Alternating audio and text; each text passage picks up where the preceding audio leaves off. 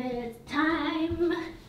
This video is sponsored by Samsung Canada. If you still haven't heard of their lifestyle screens, you're in for a huge surprise. The living room was one of the first places that we've made over. It is the place that we spend a lot of the time in, and I think it meets the minimum of what we're looking for in a living room, but it's missing quite a lot of personality and a lot of function.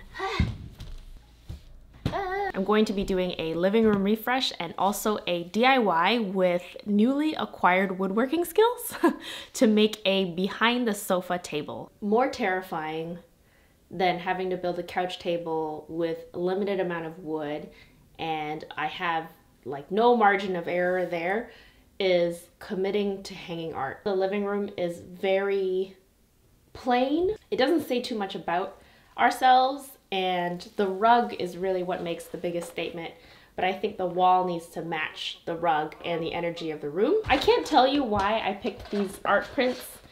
There's nothing, I can't say, I can't explain, there is no meaning. Look how funny this one is. Cool, right? I'm gonna lay out this gallery wall on the floor first, map it out, see if I like it before putting it on the wall.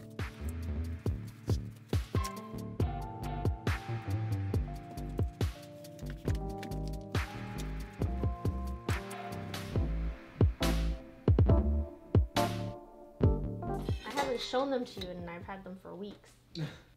Well, I can't tell you why for any of them, really. But there is one made for you. This one's for you. That's very cool.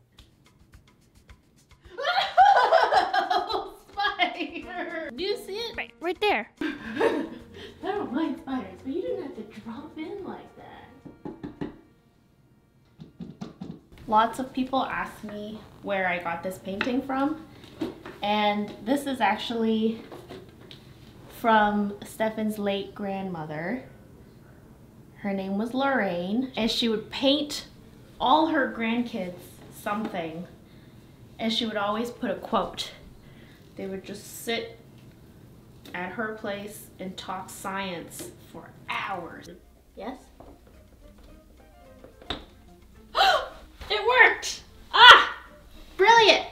I have a hot tip for you. If you're looking to hang your gallery wall and you need something to anchor to, very easily, actually, well, it's easier if your frame is flush with the back. Take a little bit of sticky tack, very lightly stick it where your nail goes, very lightly. Then, onto your wall,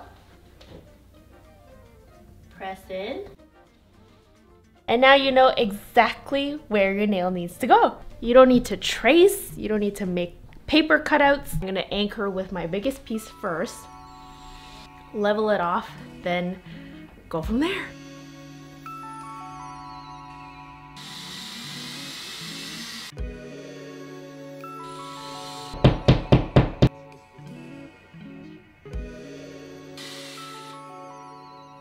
We're also replacing our old TV to the frame. This is Samsung's iconic model, and I don't mean to fool you, but behind me is not a real art print. This is actually the TV itself. The frame is adaptable to any lighting situation. It has a matte display that you can enjoy whatever is on the screen and feel the texture of the art the way it's meant to be. You can enjoy the art and the TV as a TV. The frame's minimalist design blends flawlessly with your interior, complementing your personal aesthetic. You can customize your space to suit your style with a variety of optional bezel colors on the frame. The slim fit wall mount brings the frame flush against the wall if you choose to hang it on the wall, or it comes with a height adjustable stand. Steph is extremely particular about eye level with the TV. For a tall person, you'd think he'd appreciate height. Steph had mounted our old TV onto this adjustable wall mount that pivots, but it hangs like a full 10 inches away from the wall. It also was ever so slightly off level. When we had the frame installed, I tried to pay attention to what the installers were doing, and now I have all this real estate on the media unit so I could put decor on it and not actually have the TV in the way. The soundbar is also the perfect accompaniment to the frame. I know that there are tons of ideas out there that, you know, cover up the TV or hide it when you're not in use, but if you're a TV person like me, there's no point. You will always need your TV out there. So to have your TV become the art and the decor of the room is just It's revolutionary thinking. I'm sitting on the couch, I'm watching TV, I'm leaned back. This is how we usually sit. Let's call it sitting, but it's not. And I have my bottle. I took a sip, you know, I'm enjoying myself. Coffee table is here. That's a lot of core strength. So instead, what if I had something here? Usually I end up wedging it right here. Also, this outlet, it's in a very visual place in the living room. Anytime, any position you're standing in the living room, you see it. And usually it comes with a jumble of cables because we need to charge things all the time. Two main issues that we need to tackle. This needs to be fixed. All right, for this behind the sofa table, although the idea is for this to be hidden, I still want it to look nice and I get to practice what I learned in class. And now's as good a time as any to tell you that I took up a woodworking course every Saturday morning and it's been amazing. Here I have a 1x6. Thought I bought a 2x6, but like I said, I'm in class. My table is custom fitted to my sofa and it'll have a top with 4 legs that I'm attaching with pocket holes. Lumber is expensive right now, so you can just make a shelf and use brackets to attach it behind your sofa, but there are a few extra special elements I'm adding to this, so I'm making legs.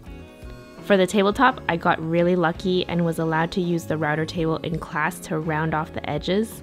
This is very optional, just more of an excuse for me to practice. One extra special element is I'm going to be making a hidden charging storage box. I was worried about it being too thin on the sides, but a test piece proved to be quite solid, so onward I went, with a drill and a jigsaw to cut out a rough hole before sanding and sanding and sanding.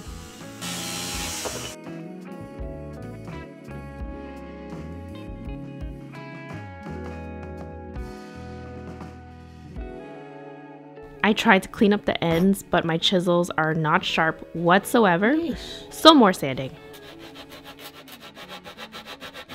This was what it used to be, and this is what it is now.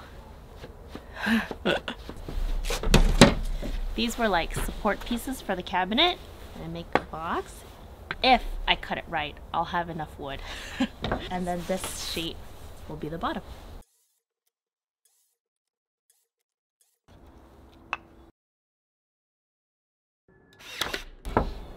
Oh.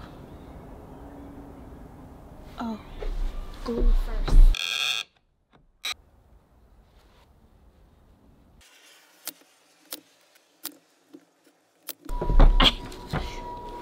Missed a step. I need a way to attach these onto the tabletop, so I have to pocket hole these first, which I did not do.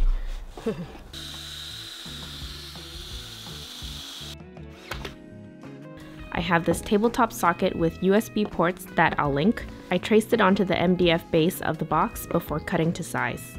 Luckily, it doesn't need to be perfect to drop right in.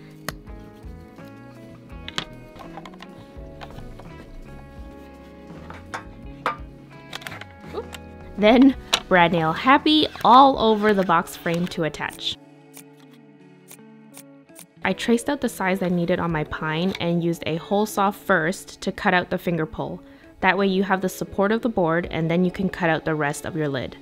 The finger pull is a semicircle, which is why I wanted to cut it out with the hole saw first.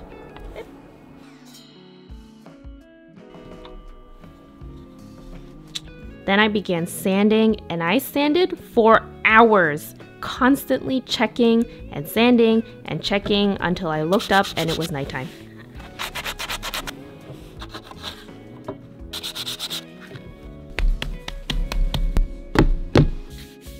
A final sand all over before I stain. Pine is so soft that it's not easy to stain evenly, so I kept it simple with a whitewash and then 2 clear coats the next day. Then for assembly, Steph was in office that day and I'm both stubbornly independent and stubbornly excited, so I stubbornly put it all together and lifted it up to install behind the sofa. Though granted, it's not that heavy. Goodbye!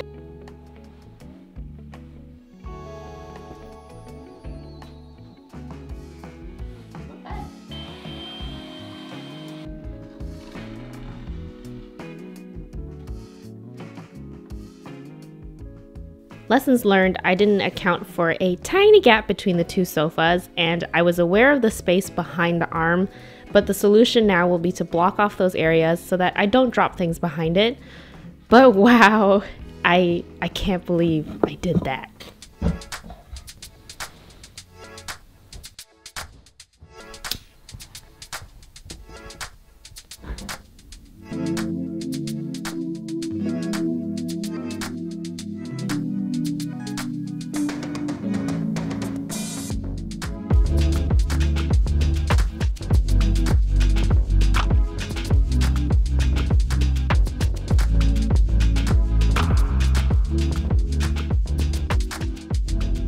Samsung is leading the way in design for home products. If you've seen my kitchen reno series, and in this instance the TVs, you can check out the link in my description to see the full lineup of Samsung's lifestyle screens.